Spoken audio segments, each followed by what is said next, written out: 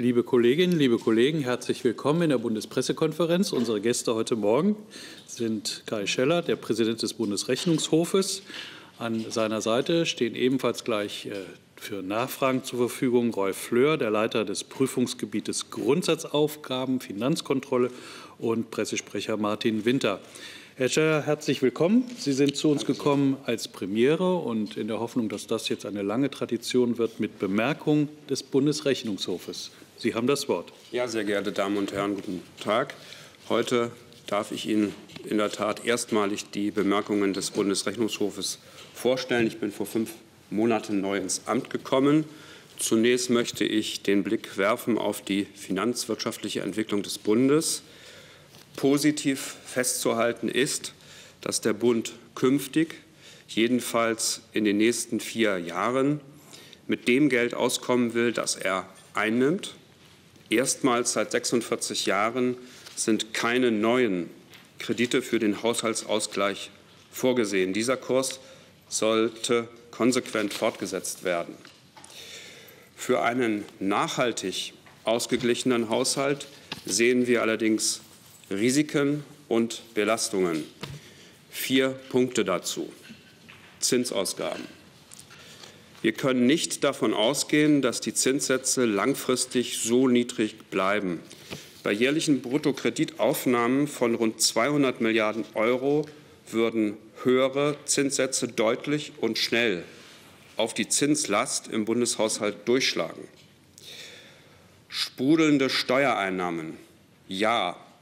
Aber schon jetzt müssen Einnahmeerwartungen nach unten revidiert werden. Zudem ist noch offen, ob die bisherigen und eingeplanten Einnahmen aus der Kernbrennstoffsteuer beim Bund bleiben. Positive Einmaleffekte gibt es durch die Absenkung des Bundeszuschusses an den Gesundheitsfonds. Diese Absenkung ist aber keine dauerhaft angelegte Entlastung. Mittelfristig dürfte der Finanzbedarf hier wieder steigen. Und zusätzliche Belastungen, zum einen durch Leistungen des Bundes an die Länder, zum anderen durch die im Koalitionsvertrag vereinbarten prioritären Maßnahmen der Bundesregierung. Lassen Sie mich auf diese Belastungen etwas näher eingehen. 15 Milliarden € an bislang eingeplanten Überschüssen für die Jahre 2015 bis 2017 stehen jetzt nicht mehr zur Verfügung, denn sie decken nun die prioritären Maßnahmen der Regierung ab. Dazu gehören auch die Leistungen des Bundes an die Rentenversicherung. Vom neuen Rentenpaket sind zwar zunächst vor allem die Rentenkassen betroffen, mittelfristig werden sich die Leistungsverbesserungen aber auch im Bundeshaushalt niederschlagen. Je ungünstiger die Kassenlage in der Rentenversicherung, desto intensiver die Auswirkungen auf den Bundeshaushalt. Weitere Belastungen entstehen durch die umfänglichen Leistungen des Bundes an Länder und Gemeinden und die Gefahr weiterer Zugeständnisse des Bundes. Das betrifft die Finanzierung von Hochschulen und Kindertagesstätten oder die Grundsicherung im Alter, um nur einige Beispiele zu nennen. Die finanziellen Handlungsspielräume des Bundes erscheinen angesichts der bestehenden Lasten ausgereizt. Finanzierung und Gesetzesvollzug sind häufig hochgradig zwischen Bund und Ländern verflochten. Das führt zu unwirtschaftlichem Handeln, setzt falsche Steuerungsanreize und erschwert die Kontrolle der Verwendung von Steuermitteln. Diese Verflechtung ist Gift für einen nachhaltigen Bundeshaushalt und einen nachvollziehbaren Haushaltsvollzug. Aufgabe, Kompetenz und finanzielle Verantwortung sollen zusammenfallen. Sie gehören in eine Hand. Die anstehende Neuregelung der Bund-Länder-Finanzbeziehungen eröffnet die Chance für eine Entflechtung. Bund und Länder sind jetzt aufgefordert, die Finanzbeziehungen auf eine solide Grundlage zu stellen. Hierzu werde ich der Politik Anfang kommenden Jahres konkrete Vorschläge zu einzelnen Handlungsfeldern machen.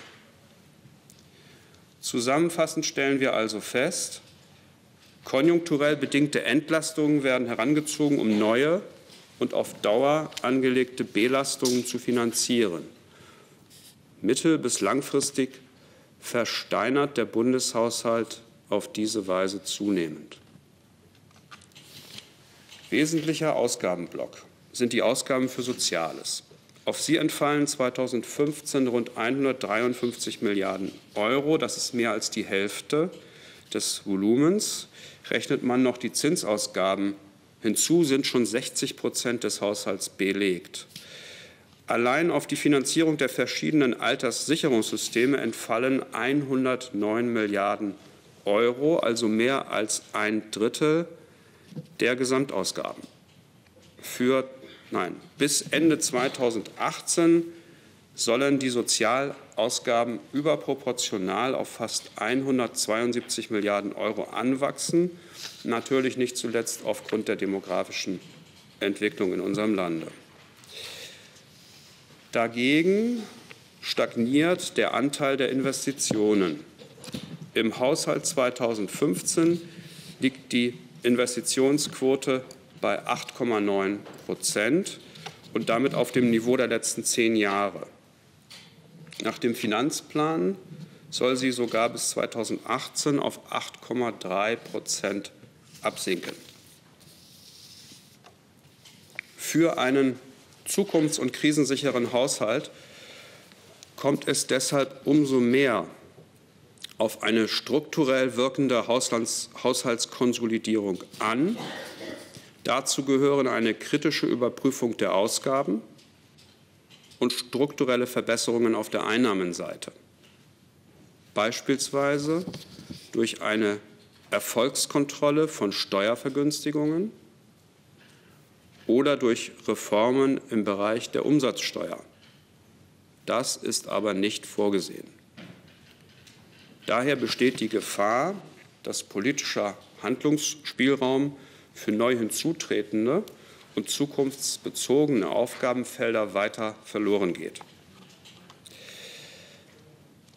Der Bund sollte die jetzt günstigen Rahmenbedingungen daher nutzen, um das erklärte Ziel eines nachhaltig ausgeglichenen Haushalts sowie eine Verringerung der zu hohen Schulden konsequent umzusetzen.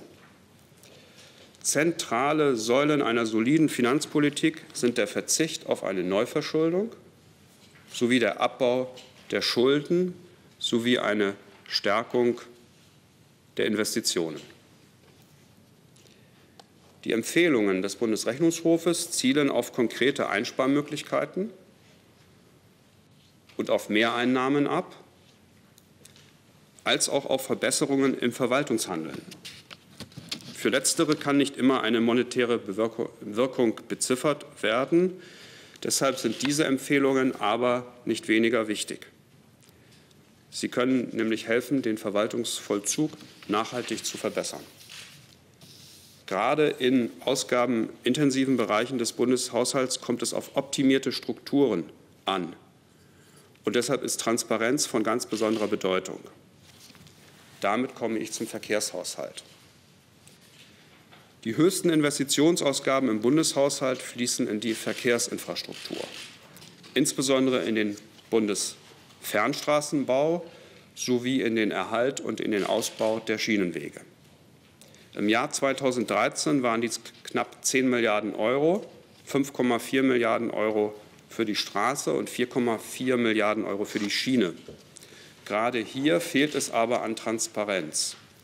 Die Kostenentwicklung von Verkehrsinfrastrukturprojekten kann häufig nicht nachvollzogen werden. So bleiben die Kontrollmöglichkeiten des Parlaments auf der Strecke. Wir fordern hier Verbesserungen, gerade weil hier so viel Geld investiert wird. Verkehrsinfrastrukturprojekte sollten künftig für alle Verkehrsträger einheitlich und damit vergleichbar im Bundeshaushalt abgebildet werden.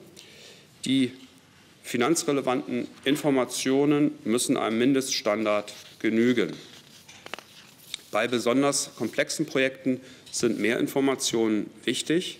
Das ist naheliegend, zum Beispiel zum Projektumfang oder zur Änderung in der Finanzierungslaufzeit. Die Kostenentwicklung eines Projektes von Beginn an im Auge behalten zu können, ist essentiell für das Parlament, für die Öffentlichkeit und für den Bundesrechnungshof. Der Haushaltsausschuss hat aktuell auf unsere Empfehlungen hin das Verkehrsministerium aufgefordert, für Verkehrsinfrastrukturprojekte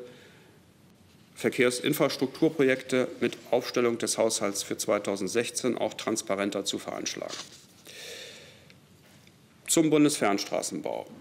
Hier haben wir unter anderem auf die Defizite bei der Bundesauftragsverwaltung hingewiesen. Das ist die Verwaltung der Straßen durch die Bundesländer im Auftrag des Bundes. Häufig wird hier fehlerhaft oder falsch dimensioniert geplant. Ein Beispiel ist hier die Erstellung einer Verkehrsbeeinflussungsanlage auf der A14. Sie kostete 700.000 € und war unnötig.